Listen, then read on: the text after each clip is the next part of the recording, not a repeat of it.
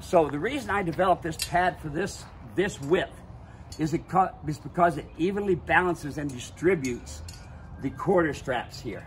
If I've got just a small plate, it tends to want to go over to the left or to the right and doesn't keep the saddle solid. And some of them only have just one strap. That's like using a crupper. If you use a crupper, your crupper will move up to 2 to 2.5 inches. If you've got it 2 to 2.5 inches, it's banging that scapula all the time.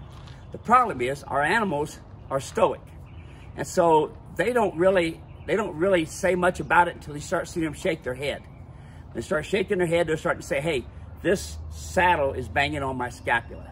So that's the reason I designed this one here, so it would evenly distribute each one of the quarter straps to come down into place.